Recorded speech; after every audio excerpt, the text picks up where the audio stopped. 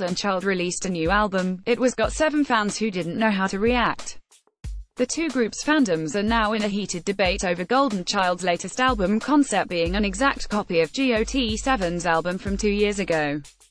GOT7's fans, well known as GOT7’s, pointed out the uncanny similarities in the two travel-themed album designs via a series of pictures.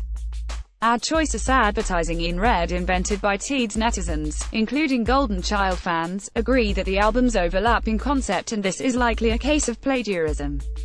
I'm not a fan of either groups, but I have to say, these albums look identical.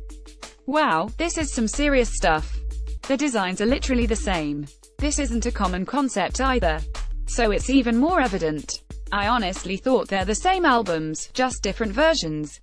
Lol. It's such a blatant copy.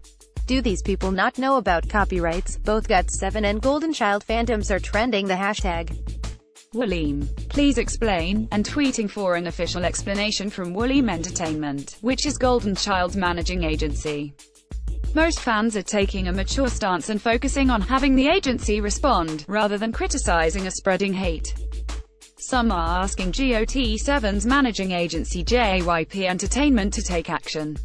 Meanwhile, netizens are inspired by how peacefully the two fandoms are approaching the issue. Wow, GOT7 fans are on a whole another level. I would have completely lost my sh**t by now. This is amazing. I'm amazed at how Golden Child fans and GOT7 fans are working on this together to make sure their boys aren't harmed. This is the real fan spirit at its finest. Our GOT7's are being really gentle about this. We should all learn something from this. Woollim Entertainment is yet to give any statement.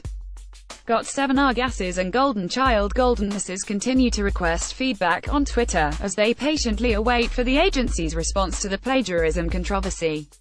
Song Hye Kyo and Park Bo Gum confirmed for new drama, Boyfriend.